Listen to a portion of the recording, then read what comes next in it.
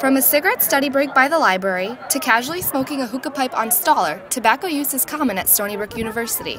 By January 1st, it won't be. The tobacco-free policy stems from a resolution that was signed back in June 12th, 2012 by the Board of Trustees. It was approved with the Chancellor Nancy, and that all SUNY campuses would be tobacco-free by January 1st, 2014. Tobacco-free includes all sorts of tobacco products, not just smoking cigarettes, e-cigarettes, hookahs, dip, chew, and any other form of tobacco product. Some students say they are already trying to quit.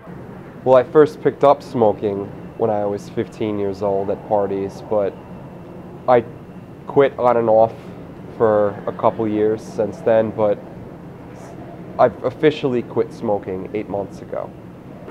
To help smokers cope, Stony Brook is putting an emphasis on cessation, offering counseling and even free nicotine replacement products. When I went to the campus psychological services, the CAPS program, I spoke to someone for about an hour and they placed me into a group therapy session.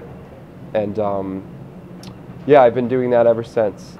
While the policy is still being fine-tuned, the university wants to shy away from imposing fines and focus on helping smokers. It is an addiction, and you need time to transition through and get the support that you need.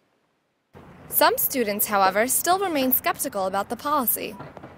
It does promote, like I said, good health, and that's what you want to do. You want healthier people to live longer. I just don't know how realistic it is because of how big the campus is. Other students are looking forward to a cleaner environment. I think it's a great idea because always walking around campus, it's like you can't walk 12 feet without being in a crowd of smokers. And it's really annoying because I know I don't have breathing problems, but people with asthma, that must suck. Smokers, however, say that the ban is unfair. If you live on campus and you are over the age of 19, you should be able to go someplace on campus where you are able to smoke instead of needing to leave campus just for a cigarette, come back.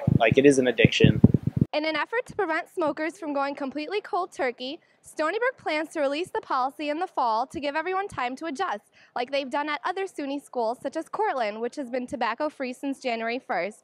For Stony Brook University, this is Hedya Shiban.